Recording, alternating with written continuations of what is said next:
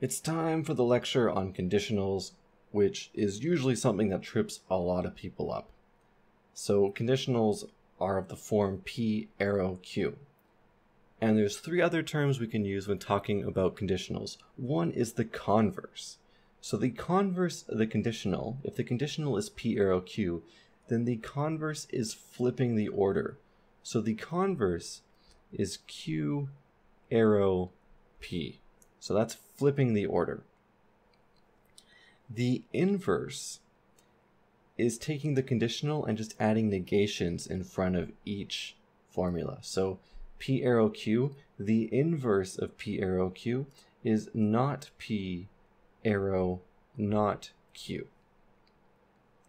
Finally, the contrapositive is doing the converse and the inverse. So the contrapositive is flipping the order and putting a negation before each proposition. So P arrow Q, the contrapositive is not Q arrow not P. So which of these are logically equivalent? Well, the conditional is logically equivalent to the contrapositive, and the converse is logically equivalent to the inverse.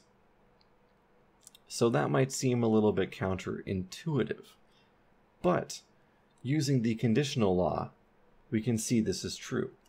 So using the conditional law, P arrow Q is logically equivalent to not P or Q.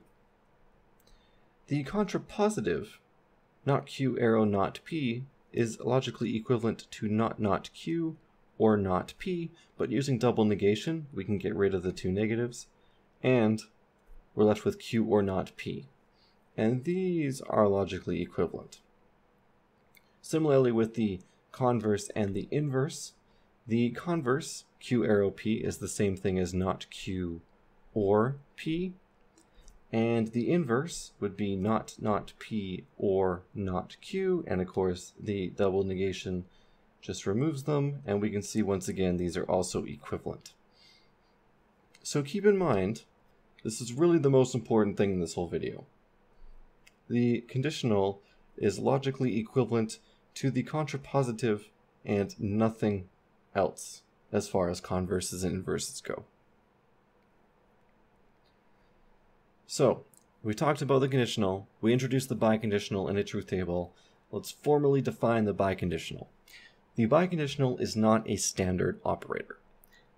It is usually defined in terms of the conditional and the conjunction operator. So P, if and only if Q, is the same thing as P arrow Q and Q arrow P. In fact, we can see this in a truth table. So P, if and only if Q, was 1, 0, 0, 1. So it's true if the values are the same.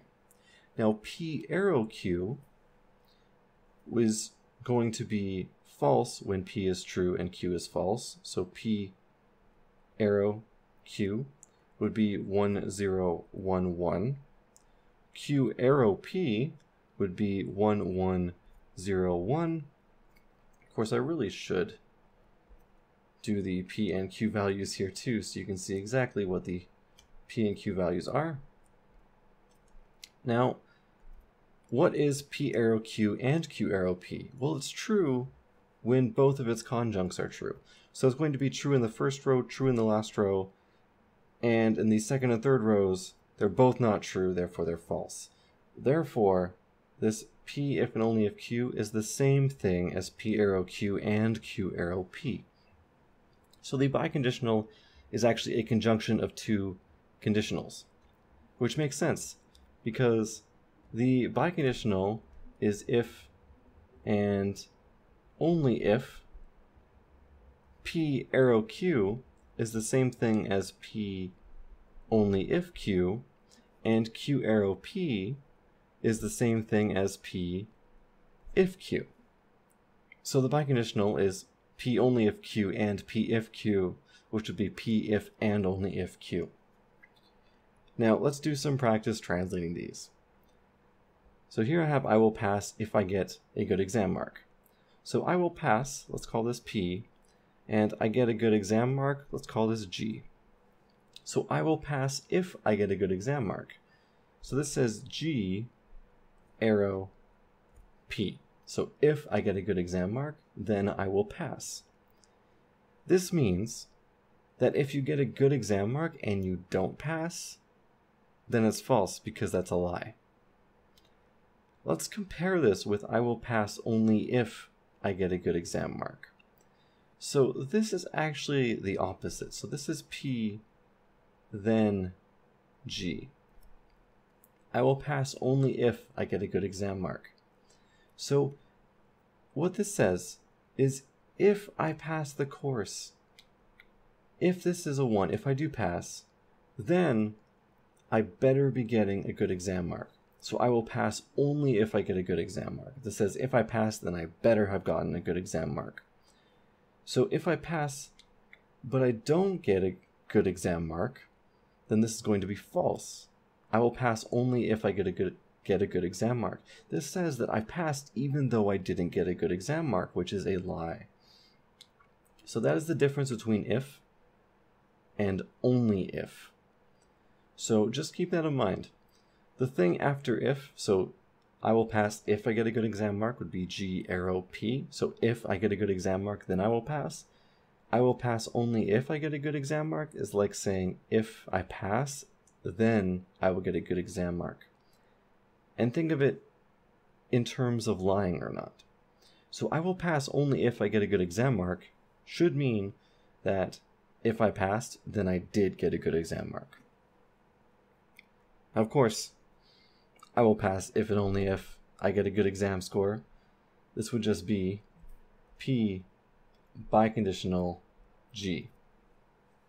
And this makes more sense usually in terms of English at a university, for instance. So if you get a bad exam score, then normally you don't pass, and if you get a good exam score, then you do pass. So these two are very closely related in terms of the biconditional. In fact, I would say that this is usually what we mean in English when we say things like this. Oh yeah, if I don't do good on the exam, I won't pass. But if I do good on the exam, then I will pass. And that's an if and only if statement. So, in order to wrap up this video on conditionals, I have a story here. And this is a real story with changed names. And I love this for logic. I love this for conditionals. So I'll read this out to you. So Mark is writing an exam on propositional logic. During the exam, his professor, Dr. Cheatenheimer, notices that Mark is acting rather suspicious. Suspecting Mark of cheating, Dr. Cheatenheimer walks up behind Mark and notices a cheat sheet. Dr. Cheatenheimer says, "If you don't give me your cheat sheet, then you will fail the course." Now, Mark isn't a very good student, that's why he has the cheat sheet. And he doesn't want to fail, so he gives Dr. Cheatenheimer his cheat sheet. And of course, after reviewing the cheat sheet, Dr. Cheatenheimer fails Mark, so he doesn't pass the course. Now, the question is, did Dr. Cheatenheimer lie to Mark? So, he said if you don't give me your cheat sheet, then you will fail the course. But he did give him his cheat sheet, so should he have been allowed to fail Mark while still telling the truth? And the question, did Dr. Cheatenheimer lie to Mark? The answer to this is no, he did not cheat. So let's formulate this. If you don't give me your cheat sheet, so not C, then F. So let me actually put this down here. Not C, then F. But Mark gave Dr. Cheatenheimer's cheat sheet. So he gave him his cheat sheet. Now, what does that imply? Well, what's not C arrow F equivalent to? It's contrapositive, right? So not C arrow F is equivalent to not F arrow not C. Or in other words, not F arrow C.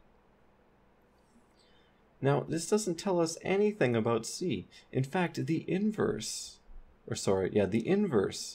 would state not C, arrow not F, which would become C arrow F. So the inverse states that, well, if I gave him his cheat sheet, then I wouldn't fail.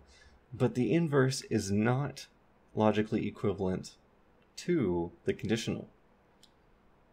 So in fact, it doesn't matter whether he gave him the cheat sheet or not, he was probably still going to fail. So, of course, Mark isn't a very good logic student, so he didn't think of that at the time.